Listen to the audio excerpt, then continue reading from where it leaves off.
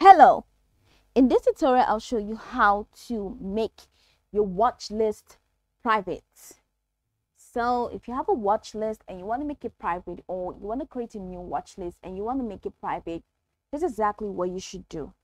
So the first thing I'd like you to do is to go ahead and launch your IMDB account. So right here, this is it. If you do not have your account and you want to create one, head over to your Google search bar and type imdb.com. Once you do that, it's going to take you to the official website.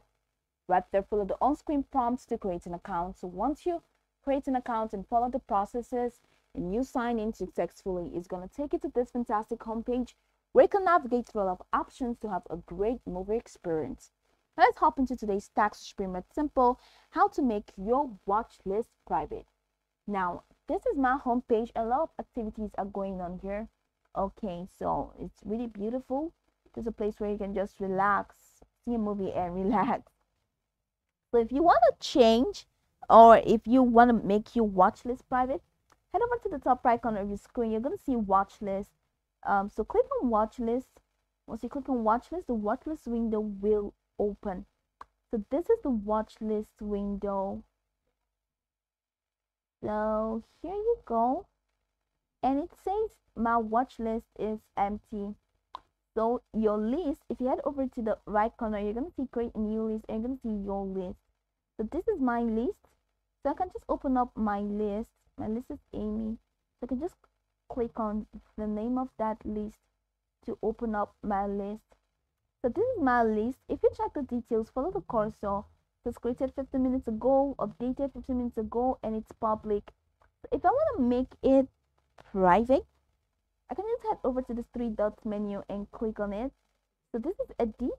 So I can just click on edit, and once I click on edit, so right here it says I mean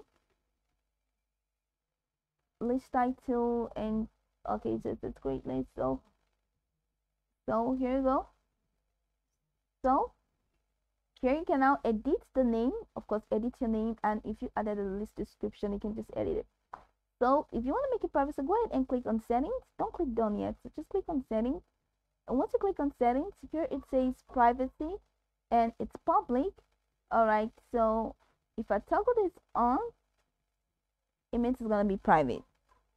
So if it's toggled off, it's public. Toggle on and it's private. So now it's private. Just click on the save. So once you click on save, now right here you're going to have to click on the done button. So once you click on the done button, that's it. You see right now in this details, it now says my account, my wish list, my watch list rather, is private. So this is how you can make your watch list private on your IMDB account. You can go over this video from top to bottom to get acquainted with the steps, and once you're done, you'll be good to go. I hope this video helped your search.